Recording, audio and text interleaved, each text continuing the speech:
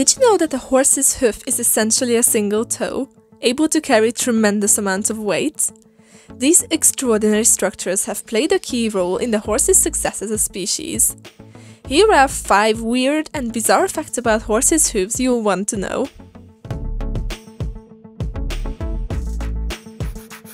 Number 1. Foals are born with tentacle-like projections on their hooves. This tweet by PhD student Yara Haridi caused a major social media hype about these weird structures. People were wondering, what on earth are these and why has no one heard of them before? In order to understand why horses need such alienish accessories, we need to look at their lifestyle. When giving birth in the wild, horses attract predators that pose a threat to their babies. To maximize the chances of survival, newborn foals must be able to run at the first sign of danger. To do this, they need fully formed hooves that will carry their weight. However, since hooves are made of keratin, a tough protein also found in our hair and nails, they could easily damage the mare's uterus during pregnancy and birth. So nature invented these bizarre slippers to protect the mare's birth canal and give the foal hooves to run on.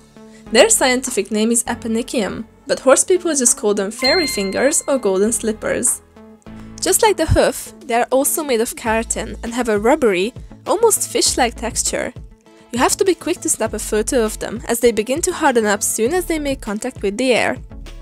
As the foal starts walking, this hoof capsule will gradually wear down until all we can see is their tiny little hooves.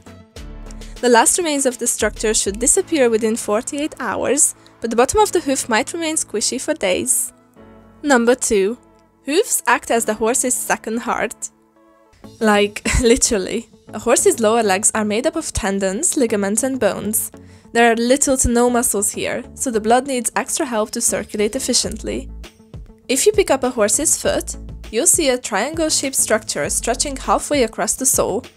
This is called the frog, and it's part of the horse's circulatory system.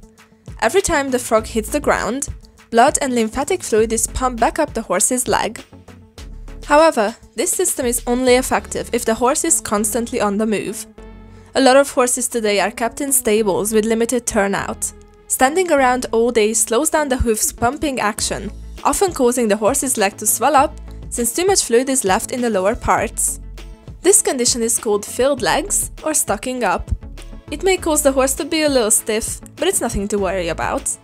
Stocking up can be easily prevented by allowing the horse plenty of exercise or using stable bandages. These put pressure on the horse's lower limbs and prevent fluids from accumulating here. Horseshoes can also restrict the hoof's normal functioning. In order to send blood back up the horse's leg, the frog has to make good contact with the ground. However, since horseshoes lift the hoof off the ground, this doesn't happen on harder packed surfaces. As the drawbacks of shoeing are slowly uncovered, more and more owners choose to keep their horses barefoot, that is, without shoes. However, this is a whole other video, so let's move on. Number 3. Neglected hooves can grow into spiraling shapes like these. Just to clarify, these are extremely neglected hooves. It takes many years of abuse for a horse's feet to look like this, and it's not something you see very often, even on the internet. However, it does happen. These shocking images were released by Days and Farm Horse Rescue in Maryland, United States, who rescued 3 horses from a property with severely neglected animals. According to the charity's farrier and veterinarian, this was the most extreme hoof neglect case they've ever seen. Sadly, the little male called Piper had to be put to sleep, but the 2 stallions went on to recover. Still, why did their hooves grow into these weird shapes to begin with? Well, first of all, a horse's hoof never stops growing. This is likely an evolutionary advantage, as not long ago horses had to travel vast distances for food and water. This meant that their hooves would wear down very quickly, unless they are constantly being replaced with new material. However, if horses are left to stand on a soft surface for long periods of time, like these poor animals were, there is nothing to prevent the hoof from becoming oversized. As the horses walked around in the small enclosure, they inadvertently put pressure on the tip of their long hooves, causing them to roll upwards and spiral like it has. Overgrown hooves can cause a variety of health issues, such as arthritis, muscle and bone loss. Walking on them is difficult and painful, especially if the hooves have grown to several feet long. Treatment for these horses involves close collaboration between the vet and the farrier. Once the majority of the hoof is removed, the horse will require corrective trimming for several months before it can walk normally again. Hopefully, raising awareness about these cases will help prevent such neglect from happening again. Number 4. A single hoof can withstand several times the horse's body weight. Horses' hooves were designed to carry enormous amounts of load. During gallop, there's a phase where the entire horse is supported by a single foot. This foot will carry up to 3 times the horse's body weight, depending on how fast the animal is running. This is possible thanks to the well-adapted internal structure of the hoof. As it happens, the hoof is flexible enough to expand under the horse's body weight, absorbing 70 to 80% of the impact.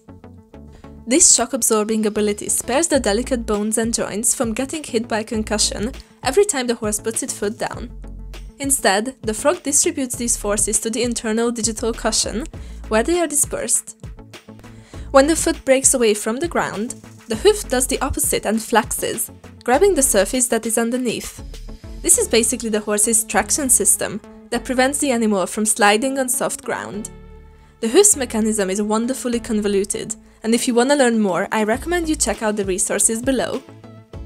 And finally, our final fact number 5. Hoof quality is determined by its moisture content. Extremely dry or wet weather can take a toll on your horse's hooves.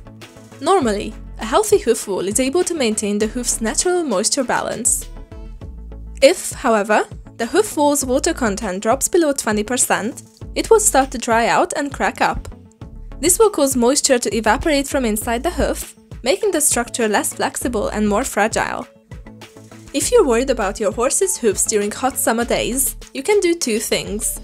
Either submerge each foot in water for 10 to 15 minutes, or coat them with a dual-action conditioner, but more about these later.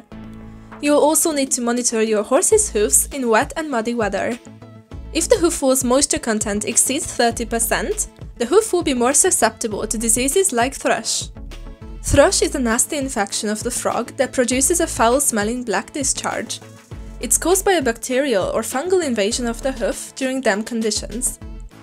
Thrush can become very painful for your horse and it's best prevented. Make sure your horse's stall is kept clean and dry, with plenty of bedding to absorb moisture. If your horse must be out in a wet and muddy field, you can use a dual-action conditioner to prevent too much moisture from entering the hoof. So what's so special about these products? Well, they replace the hoof's natural moisture barrier that's worn off during riding or shoeing. Unlike oil or tar-based conditioners, it gives the hoof long-lasting protection against infection. When applied to a clean, dry hoof, dual-action conditioners act like an impermeable barrier to water, which is how they maintain correct moisture levels. We hope you enjoyed these 5 fun facts. Make sure to check out our other videos too!